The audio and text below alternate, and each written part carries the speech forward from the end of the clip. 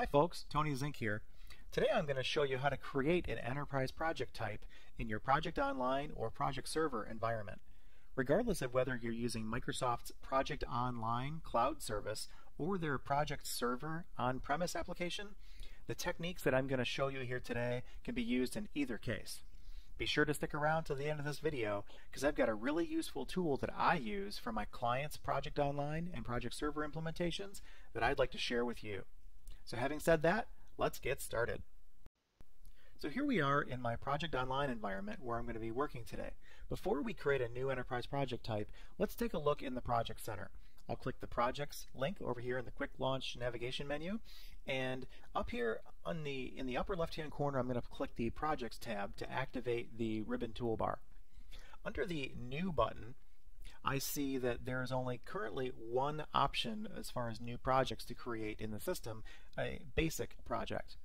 The system came built in with a SharePoint tasks list enterprise project type, which I deleted, and it came also with an enterprise project type that I renamed to what you see here, basic project.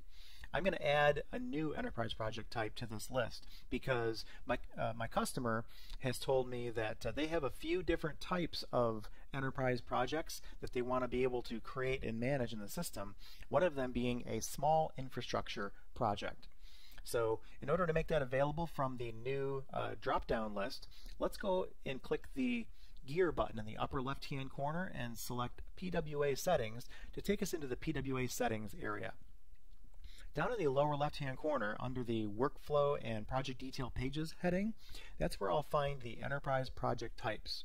If I click on that link, that'll take me to the page where I can see and manage the Enterprise Project Types that are currently configured in the system. And there's that one basic project type listed. I'm going to create a new one, and I'll do that by clicking the New Enterprise Project Type button in the upper left-hand corner of the grid. That'll take me to a page that will allow me to select all the different configuration options for this new enterprise project type, starting with the name. So I'm going to put in there small infrastructure for the name of this enterprise project type, and then for the description I'll put in here small scale infrastructure, boy, if I could type today that would be great, deployment or update. Moving down the page here, every one of these small infrastructure projects will be automatically assigned a project ID, and that project ID is defined by the numbering scheme that we set up here. Every project ID number can have a prefix, and it can have a postfix or a suffix, and then we can define here what's the first number that it's going to use when it starts automatically generating these project ID numbers. So as I've said before, I like to follow a naming convention here for the prefix that matches the name of the project type. And so I'm going to put a prefix on every one of these project ID numbers, SI, which is short for small infrastructure, and then a dash.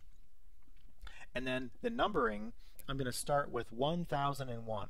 I don't think we're going to have more than 10,000 of these small infrastructure projects in the system at any given point in time. So that's what we're going to start with, our numbering scheme, a 4-digit numbering scheme. And so when people start creating small infrastructure projects in the system, they'll be automatically assigned ID numbers like SI-1001, SI-1002, and so forth. I'm not going to put a postfix or a suffix on there, so I'm going to just keep on moving down the page here. These aren't going to be SharePoint tasks list projects, which I explained in one of my other videos, and I'm going to come back to the project detail pages in a later video, but since I haven't created any custom project detail pages yet, I'm just going to select from the list of the project detail pages, or PDPs, that come built into the system. And so I'll go with the project details PDP and the schedule PDP. And for the new project page, I'll go with the project information. These are just built-in PDPs. I'll come back and change these later, like I said, in a future video. This is not going to be the default enterprise project type, so I'm not going to check that box. I already have a default EPT in the system, one called Basic Project. We're not going to associate this with any departments for now. And moving on down the page here, where do I want this to appear in any list of enterprise project types, like under the New button in the Project Center? I'm not going to position it at the end of that list. I'm going to place it before the only other one that's out there right now, Basic Project. So when people pull open that drop-down list, they'll see the name Small Infrastructure, and then they'll see one called Basic Project. In the site creation section of the page here, I have three options. Basically what I'm controlling here is whether or not SharePoint project sites are going to be created automatically or manually or not at all for this type of project in the system. We're going to promote that people use these project sites, and so we want them to be automatically created at the first time this type of a project is published in the system. So when somebody creates a new small infrastructure project and the first time they publish it in the system, they'll automatically be provisioned a project site where team members can go and they can collaborate on project-related documents, issues, risks, and so forth. Down here in the synchronization section, we've got two options that I'm going to turn on. The first one is sync user permissions. So whenever somebody is added to the project team for one of these projects, they'll be automatically synchronized or granted access to the project site that's been created for that project. And then sync SharePoint tasks lists. Basically what that does for you is any of the tasks that are in the project schedule that you've created for that project, those tasks will automatically be synchronized or they'll be auto-populated into a tasks list in that project's associated SharePoint team site. So those are two settings that I always like to turn on if we're going to use project sites in the system. And then I'm going to leave everything else here default. We don't have any custom site templates created in our system yet, so we'll leave it set as the default project site template. And we don't have any project plan or project schedule templates created yet and uploaded into the system, and so I'm going to leave that set to none. Again, I'm going to come back later when we create some custom project detail pages, when we create some custom project site templates and project schedule templates, and we'll update these settings. But for now, we're good. But stay tuned for that in the future. So I'm all done for now. I'm going to click a Save button here. There's one in the lower right-hand corner, and there's one in the upper right-hand corner of the page. Either one works. So clicking that will save this new enterprise project type in the system, and it'll take me back to the enterprise project types page where I just was a few minutes ago. And so now I see, in addition to the basic project, enterprise project type that was already in the system, I now have my small infrastructure enterprise project type, or EPT, listed. And just to verify that it is working, we'll go back to the Project Center by clicking the Projects link over here in the left-hand Quick Launch navigation menu.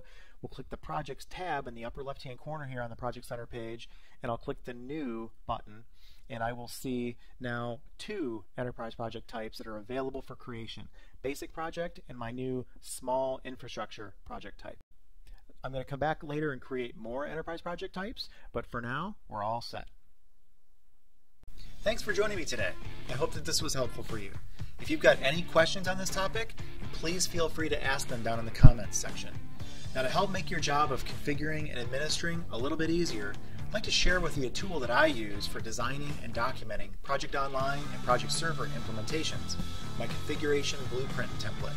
I've been using and fine-tuning this template for over 15 years, and now you can use it to design and capture every single application configuration setting for your Project Online or Project Server implementation. And although I don't think anybody actually enjoys doing documentation, I know I don't, if you've got to do it, then at least this tool can make it a lot easier for you. So if you'd like to download my Configuration Blueprint template for free, then visit my site at tonyzink.com/blueprint and grab it today. Thanks again, and good luck.